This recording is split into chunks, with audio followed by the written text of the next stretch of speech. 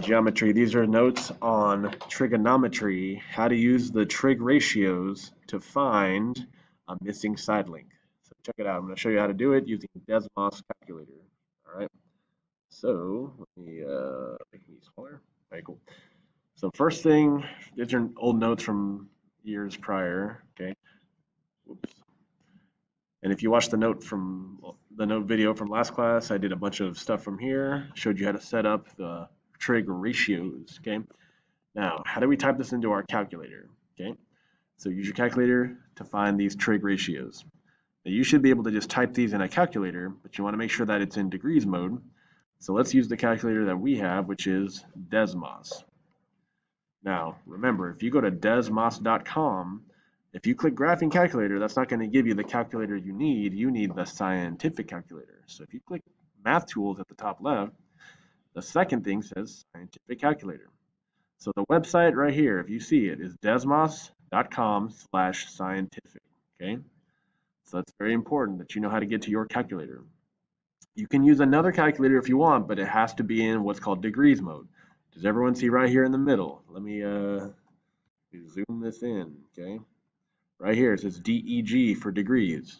If you click it, it's going to say RAD for radians, and we do not want to be in radians. Okay. So as long as you know you're in degrees mode, you're solid, okay? Now let's go back to the problem. It says, what's the sine of 30 degrees? So all we got to do is press sine. Now you'll see it on the bottom left here, okay? Do you see how this is sine, cosine, tangent? Now it looks like sin, cos, and tan, but it stands for sine, cosine, and tangent. If you click functions, it's also there at the top, sine, cosine, tangent, okay? It should be on this main screen, these three right here. So again, what are we going to type? We're going to type sine of 30 degrees. So let's do that. I'm going to click sine. I'm going to type 30. I'm going to hit enter. It already showed up, but there it is, 0.5. Now if I click this, it'll convert it to a fraction, but I don't need it as a fraction. 0.5 is great. So I'm going to go back over here. I'm going to write in 0.5. And again, my writing will be ugly because I'm on a laptop. It is what it is. All right, next one. Tan, the tangent of 45 degrees. So let's do this next one. Tan 45 gives me 1. Cool. Cosine 60 degrees. Again, you should be able to type this in. Cos or cosine of 60 is 0.5. Okay. So you got to be able to type these in to Desmos, our calculator. Okay. Now, what we did last time with making trig ratios, and we did an assignment on Khan Academy. If you did not finish the Khan Academy assignment, you should definitely go do that. It's only 4 questions long. Okay. But now I'm going to show you how to do this by setting it up. There are always 2 ways you might see this problem, so it's very important that you follow along here. Okay. So when we're doing these types of problems, we want to first identify, we want to first identify what is our starting angle, okay? Now we never care about the 90 when we're thinking of the starting angle. So do you see that our initial angle right here is 55 degrees, right? Just like last class, you got to be able to label O, H, and A, which means opposite, hypotenuse, and adjacent. You're going to start at that angle they give you. You're going to go across and label O. Okay? Then you're going to start at the 90. And remember, O stands for opposite. This is opposite from your original angle. And then from the 90, you're going to draw an angle, an arrow across. And remember, across from the 90 is called H for hypotenuse. And then you have one leftover side, which is right next to your starting angle. Right next to, another word for that is A, adjacent. Okay, so your first step is always label O, H, and A, right? All right. Now here's the deal. When you're doing these types of problems, sometimes there's one you don't need, okay? Now I want you to look at O, H, and A. Do you see how O has an X right here? You see how H has a number right here? But A has nothing. If there's nothing there, cross it out. I do not care about it if it's not part of the labeled things, okay? Now, we talked about last time, SOHCAHTOA, right? It says it right here. It was on your last video. Okay, so what I'm going to do is I'm going to write it off to the side here. I'm going to write it a little different. So, sine is opposite over hypotenuse. Cosine is adjacent over hypotenuse. And then TOA, tangent is opposite over adjacent, okay? Now, what we're going to do is we're going to look at back to number 10 here. I mean, it's not really numbered, but back to this one right here, okay?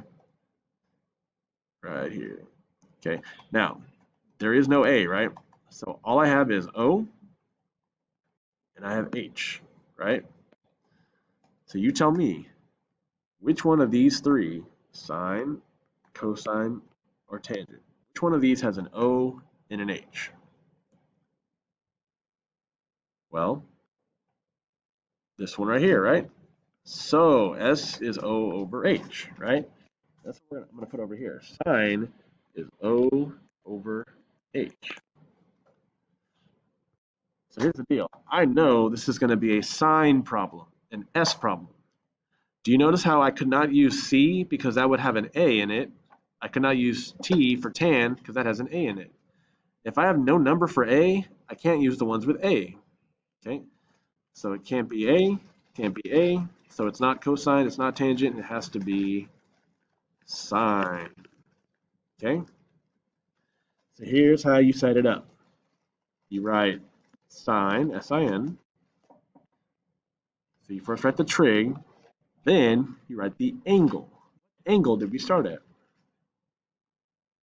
Well, we had 55. And then you put equals. So you put the trig, then you put the angle, then you put equals. And then you're going to do this ratio right here, O over H. Okay. So what is O and what is H? Well, O is X, and H is 25.5.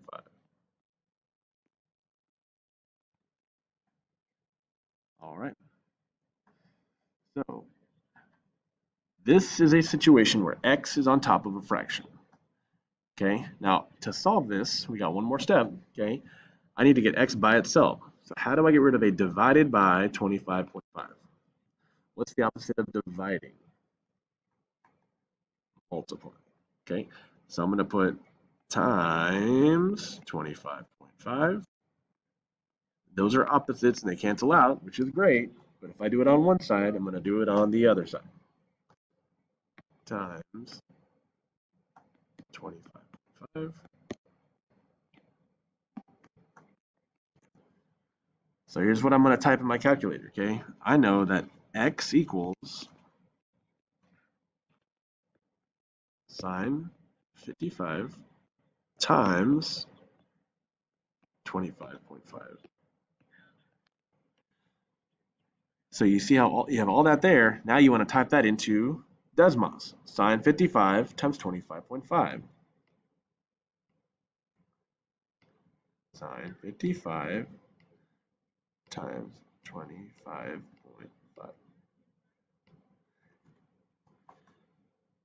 All right, 20.89. All right, so 20.89.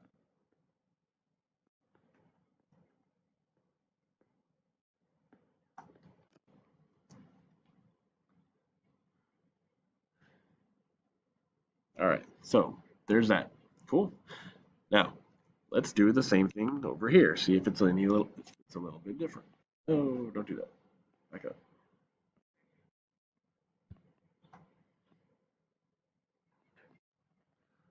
And remember, I'm gonna remember SOHCAHTOA.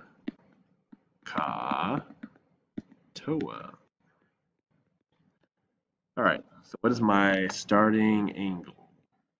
So I got this angle is 60. So I need to label the opposite side. Start at 60, and I like to draw my little arrow across. This is my O. And then go to the 90, across from 90 is H, and then my last missing side is A.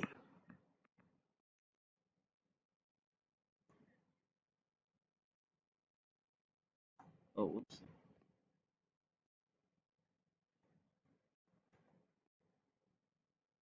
Whoops. Sorry, 1 second.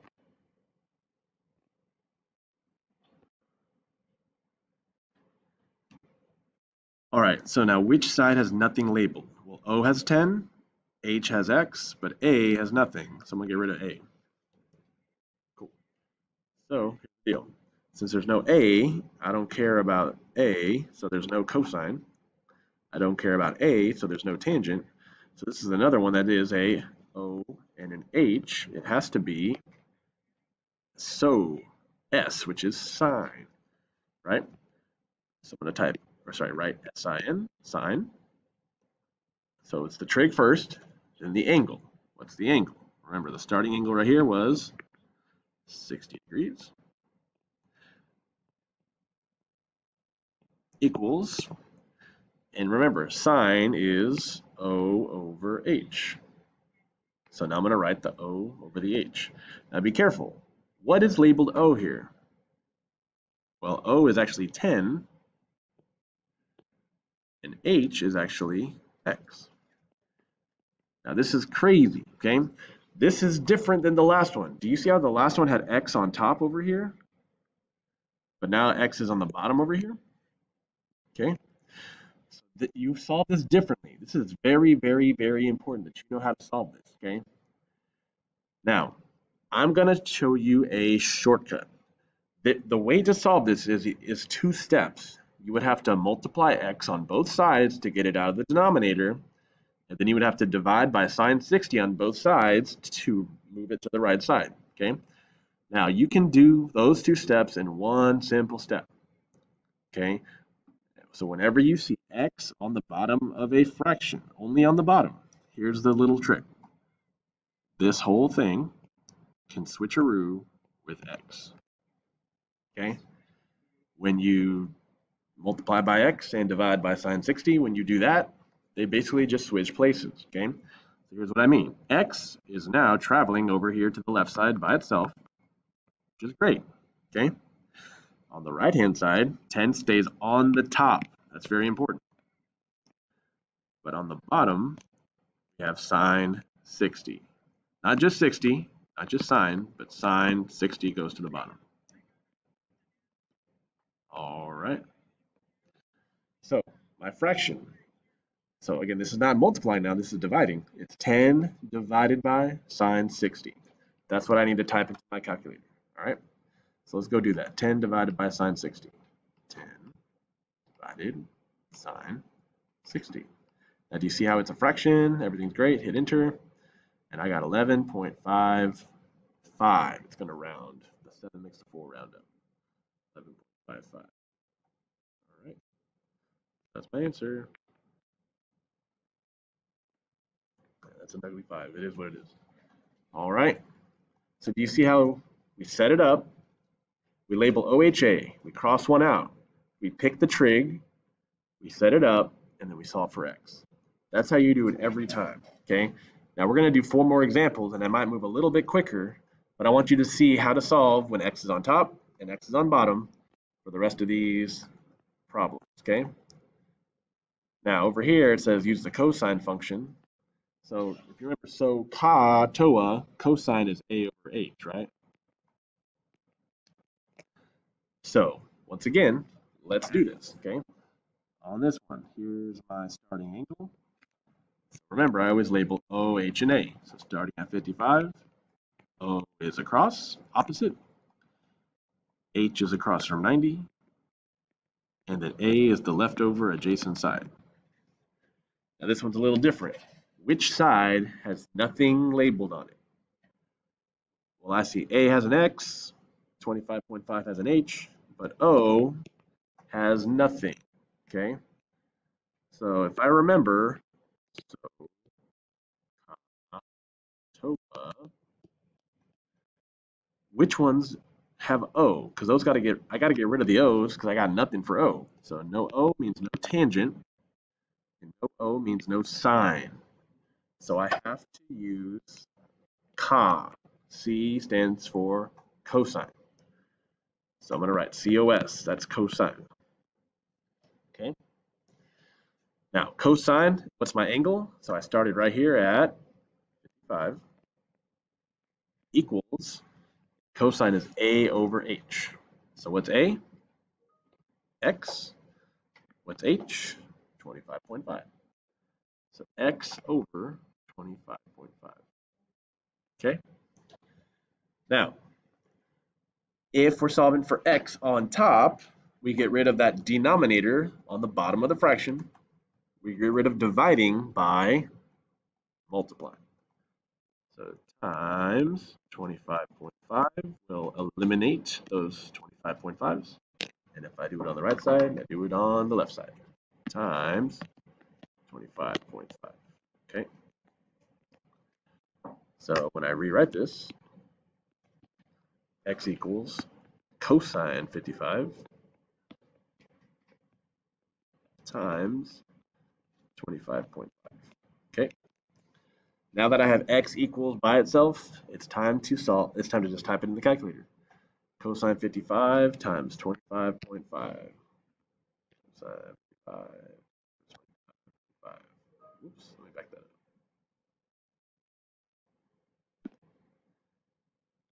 Yeah, it helps to end the parentheses. Times 25. All right, and I got 14.63 because that 6 makes that 3, that 2 round up to 3. 14.63.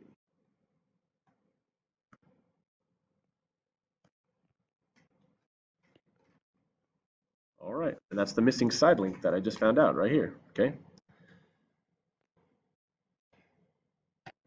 All right, let's do it again over here. So, once again, what's my starting angle? 65.5, or sorry, 65, and I'm going to label O, H, and A. So you go opposite first, label an O. Across from 90, you label an H, and then the leftover is A adjacent. Now, once we're here, we want to cross one out. Now, A has a number, H has an X, so O is missing, okay? And once again, if I'm thinking of so, ka, toa, which ones have O that I need to get rid of? Get rid of tangent, get rid of sine. The only one that has A and H is ka, cosine, right? All right, so let's write this out. Cosine, and then what's the angle? 65 equals A over H. So it's going to be 21 over X. Now I hope you remember the little trick I taught you. Okay, if X is on the bottom, you switch it with the entire part of the left side of the equation. So all of this is going to switch with X. So I'm going to get X on the left equals 21 stays on top. Cosine 65 goes to the bottom. Now, can you type that in? 21 over cosine 65. Let's do that. 21. Oh, 21 over cosine 65. And I got 49.69.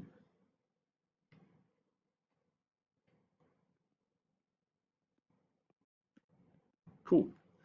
We just got two more, and we'll do this a little bit quicker. The last two, remember, tan is TOA, O over A. So let's do this a little bit quicker. Starting at this angle, we label the opposite. Across from the 90 is the hypotenuse, and the leftover is the adjacent. I don't have an H, right? So if I'm remembering so, toa, which one does not have an H? Sine, cosine have an H, so toa, this is going to be a tan problem, tangent. The angle is 58, and that equals O over A, X over 9.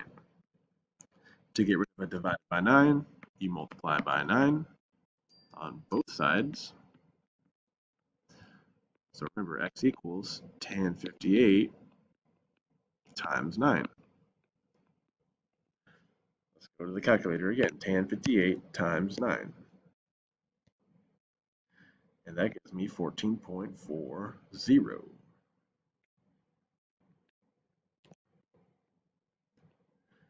All right, last problem. Starting at this angle, 24, we have an O. Across from the 90, we have an H. And then the last one is an A. H has nothing on it. Cross that out. And remember, if there's no H, it's going to be TOA. So tan, the angle is 24, equals O over A. 41 over X. Remember the trick. X is on the bottom, switcheroo with X and the left side. So X goes to the left, 41 stays on top, tan 24 on the bottom. Let's type that in. 41 over tan 24. And we get 92.09 when you round. All right. That's how you do trigonometry, okay? That's how you find a missing side link using trig, but you have to use the Des-Moss calculator, the scientific calculator, and you have to be in degrees mode, all right? I hope this helps.